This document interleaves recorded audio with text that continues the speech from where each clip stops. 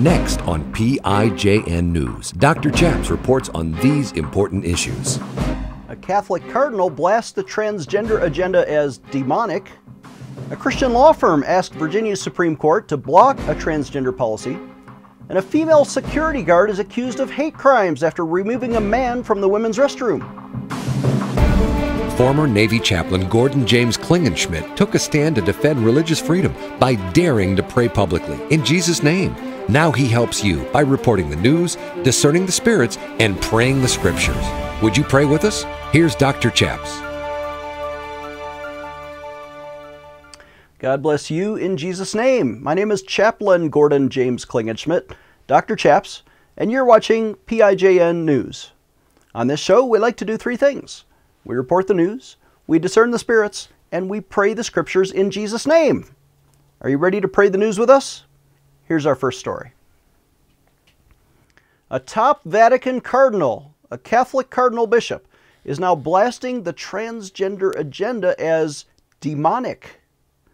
Breitbart.com reports that in a Washington, D.C. prayer breakfast last Tuesday, a high-ranking Vatican cardinal denounced homosexual marriage and transgender bathroom laws and other attacks on the family as demonic.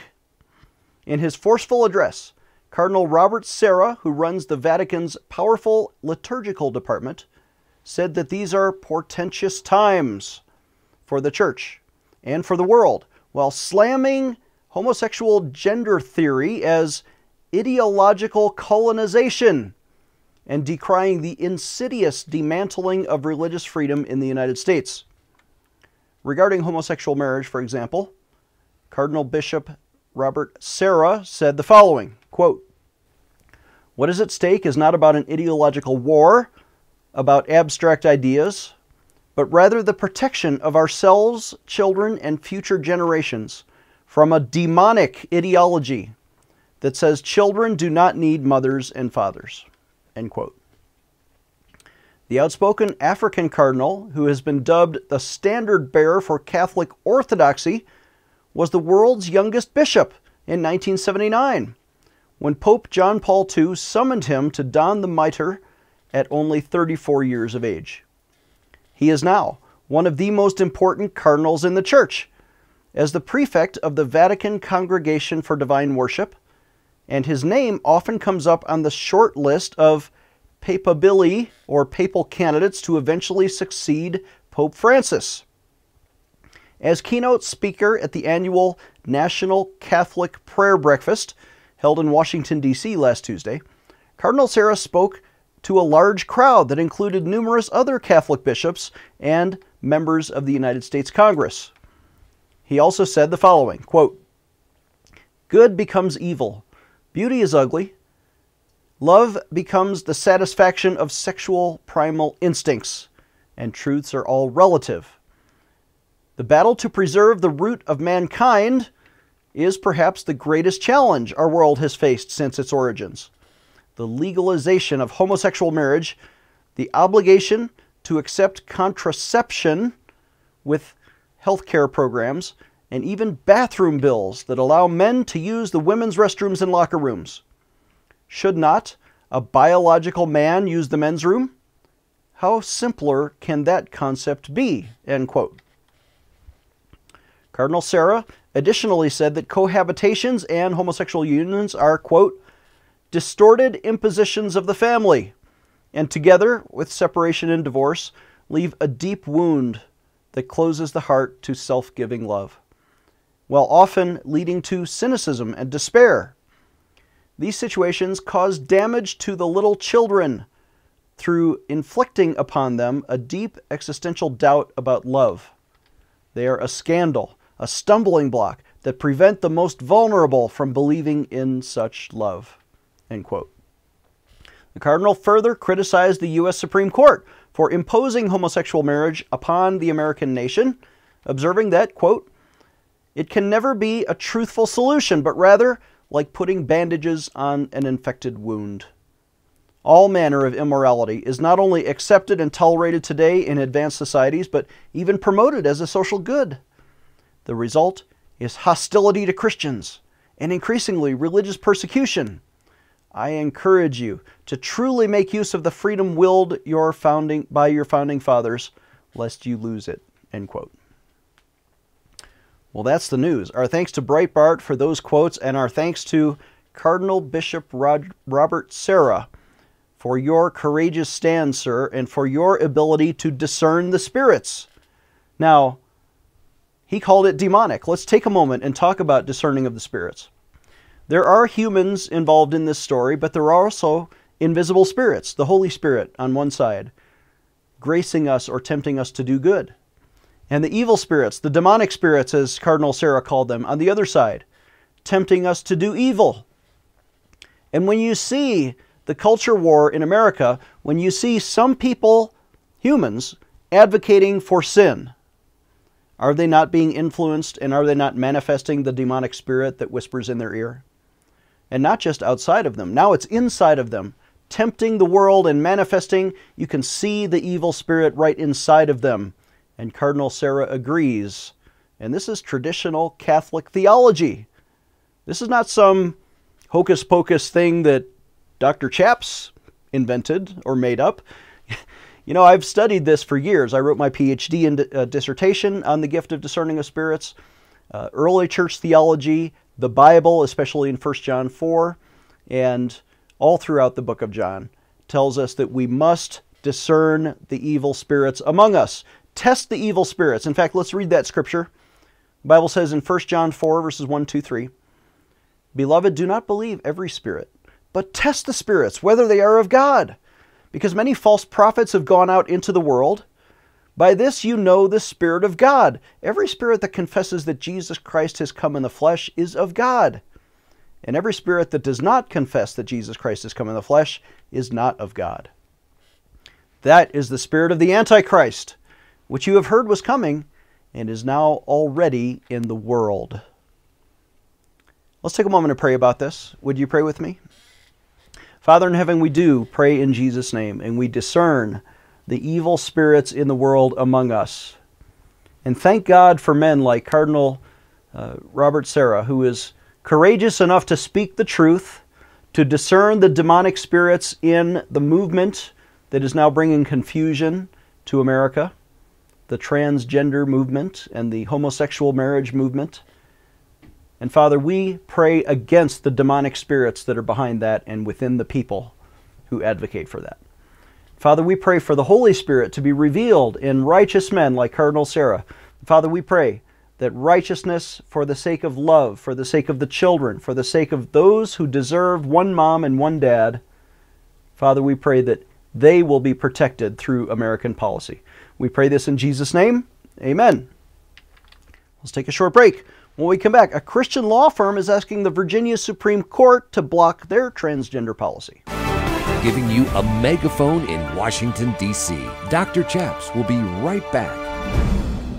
How can you discern the thoughts in your own mind from the thoughts that come to you from the Holy Spirit, or from angels, or from invisible demons?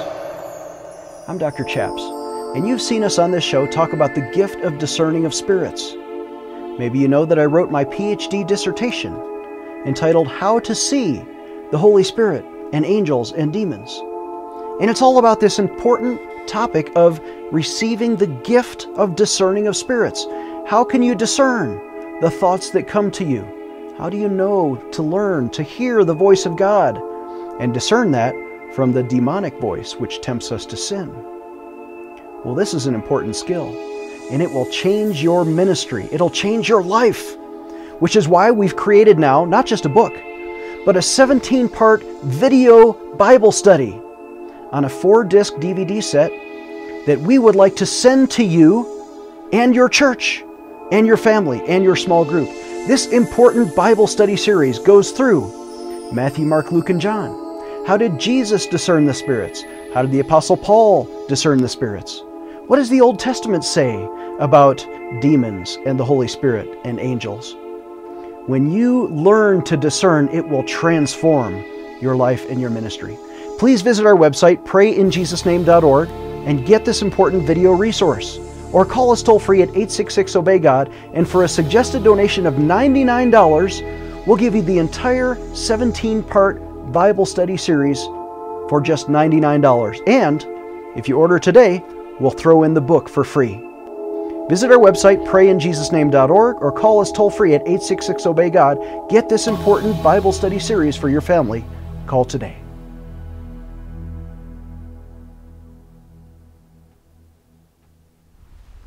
He is the intersection of church and state. Here is Dr. Chaps. Welcome back, and thank you for watching PIJN News. I'm Dr. Chaps. A Christian law firm is now asking the Commonwealth of Virginia and their Supreme Court to block an LGBT transgender policy. Liberty Counsel's press release reports that last Wednesday, the Christian law firm Liberty Counsel filed a petition for appeal, requesting that the Virginia Supreme Court hear the case against a school board of Fairfax County regarding its illegal policy involving sexual orientation, gender identity, and gender expression. Virginia's civil rights laws explicitly prohibit local governing bodies from altering the state's non-discrimination policy. But the Fairfax County Circuit Court previously wrongfully dismissed Liberty Counsel's lawsuit, claiming that a minor, his parents, and a local taxpayer did not have standing to sue. In effect, the Circuit Court said that the minor, who now must have his educational rights diminished and his privacy invaded by being forced to share the bathroom, locker room, and showers with members of the opposite sex, suffers no injury under the policy modifications. Liberty Counsel is asking the Virginia Supreme Court to hear this case and to reverse the trial court's ruling, which leaves minors in Fairfax County subject to unconstitutional violations of their privacy and their right to education. Matt Staver, our friend and founder and chairman of Liberty Counsel, said the following, quote, "Virginia law requires uniformity throughout the state to avoid a patchwork of conflicting laws at the local level. The school board act of adding gender identity, expression, and sexual orientation to the local policy violates state law and harms children. Allowing boys to use private facilities for girls violates the right to privacy and places girls at risk of sexual abuse. The strength of America's foundation is that no school may disregard our laws. Just as a board may not remove race or religion from its non-discrimination clause, it cannot add groups that are not recognized by the Virginia legislature. The officials tasked with protecting children in the public schools have now actually become the greatest threat to them with the imposition of this radical sexual agenda." End quote. Well, our thanks to Matt Staver and Liberty Counsel for that press release. You know, there is a conflict here, and the way I understand it, Fairfax County took the law into their own hands, and they're now violating the state of Virginia's law. Of course, the law of the entire Commonwealth of Virginia is that you cannot discriminate based on race, cannot discriminate based on gender, but they have left this whole idea of sexual orientation and gender identity not protected under state law.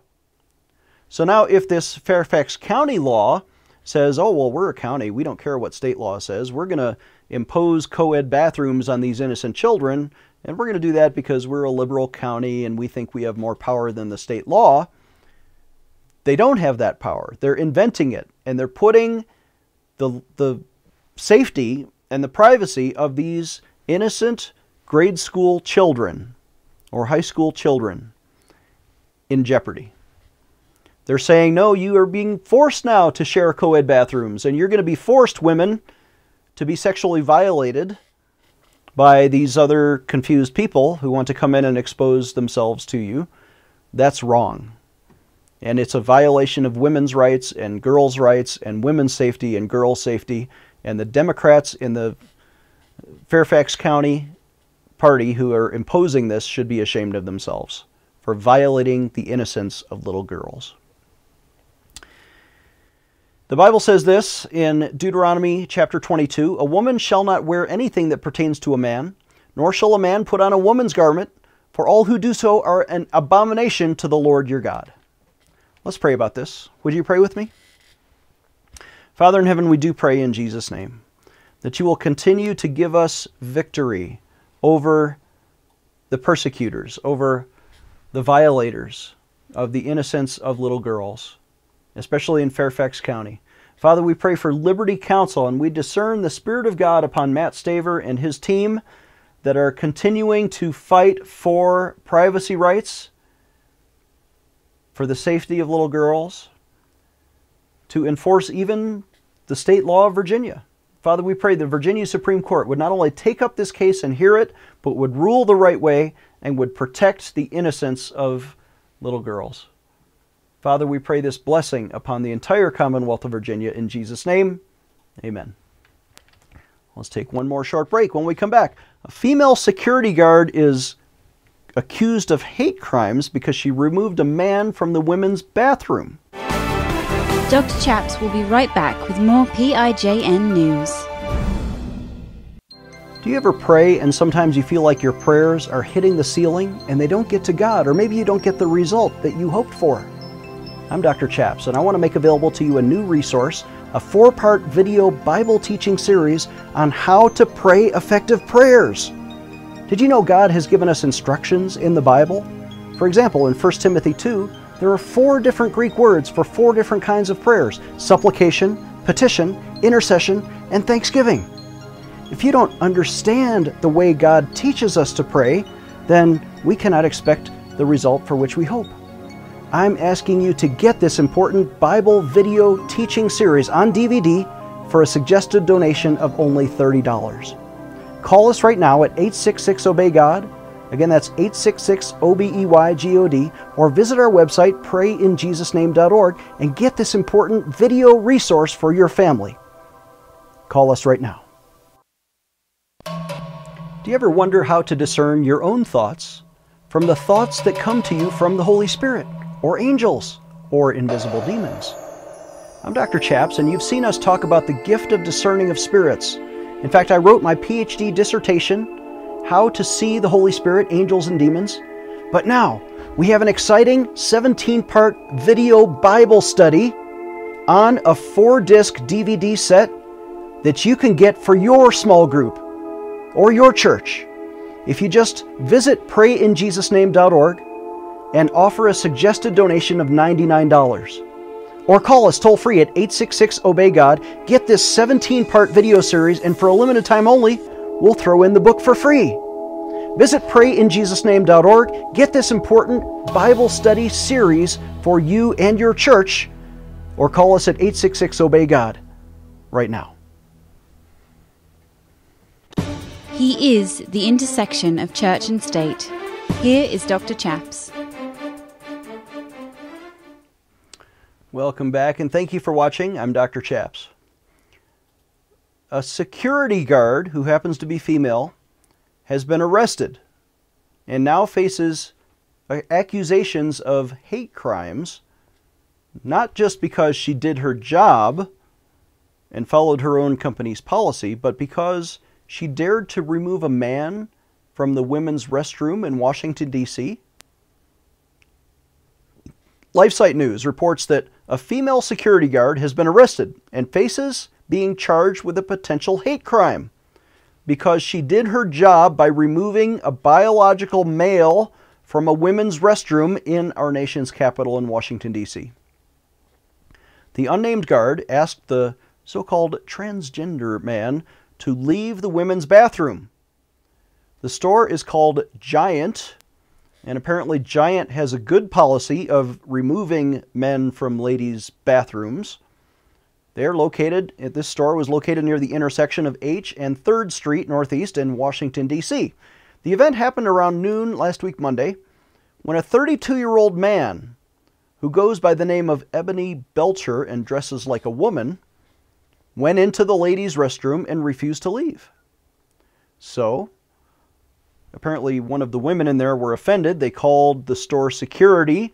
The store has a policy of removing men from ladies' restrooms, and they sent in their security guard, who was hired to do this kind of work, happens to be a woman, walked into the women's restroom to escort the man out of the building. But the transgender crossdresser said that the woman told him, quote, "You guys cannot keep coming in here and using our women's restroom. They did not pass the law yet."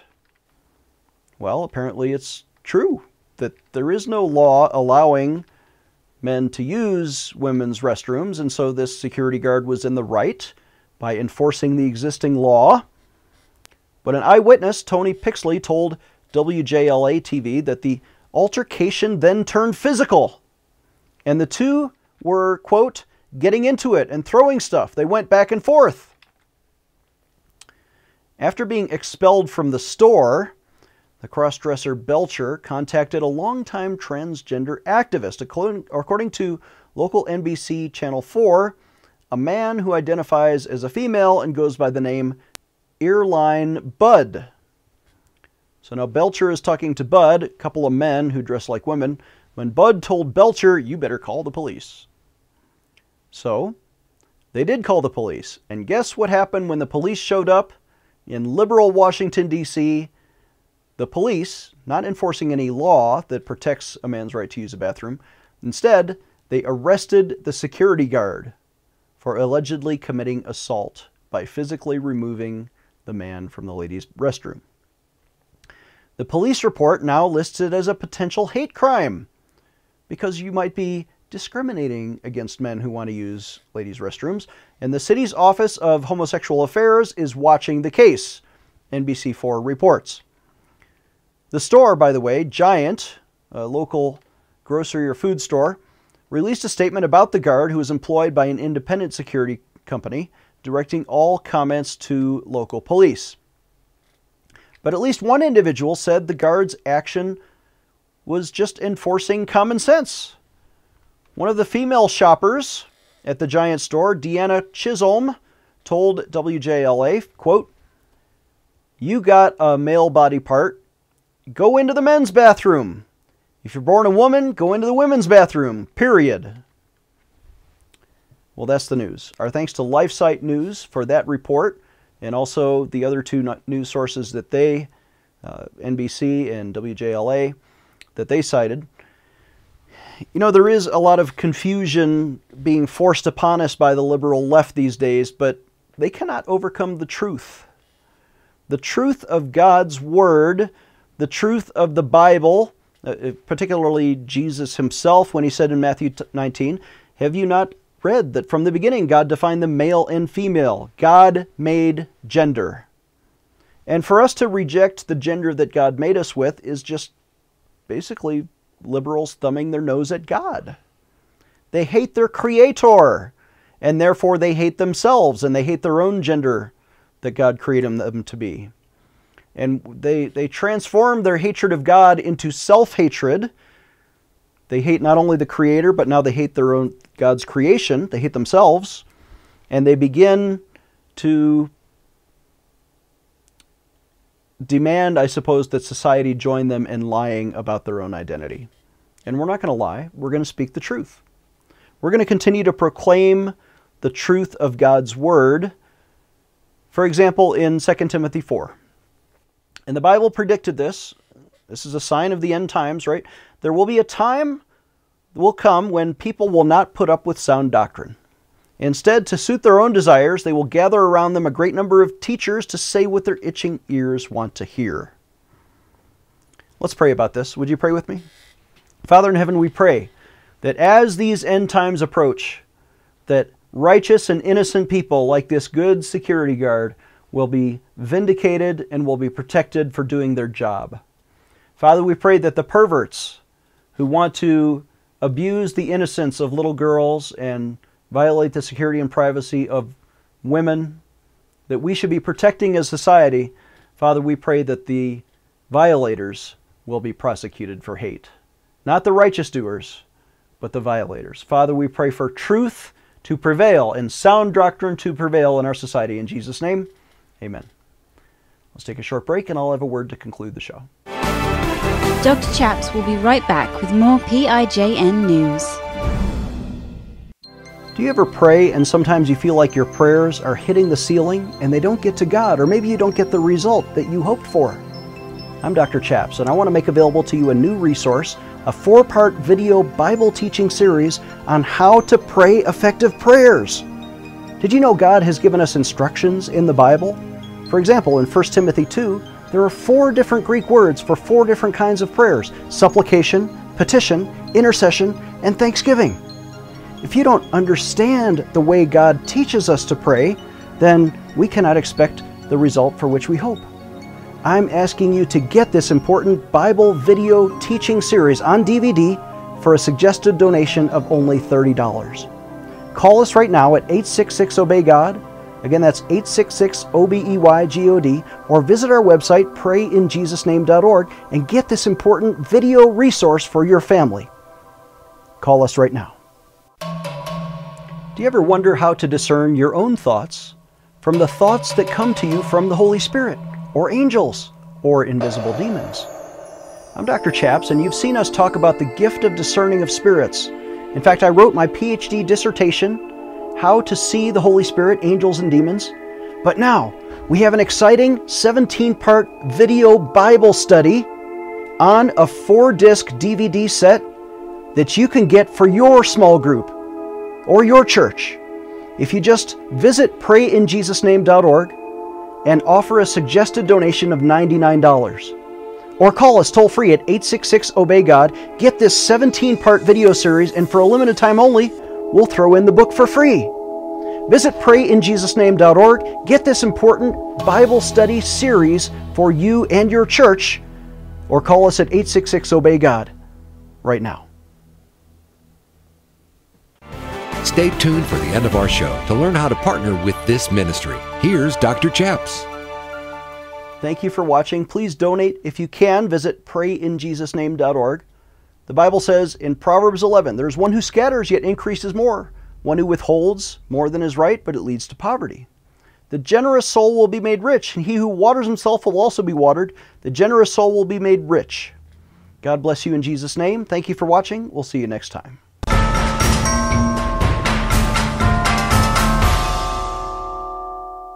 Chaplain Klingenschmitt is a graduate of the U.S. Air Force Academy who earned his Ph.D. in theology from Regent University.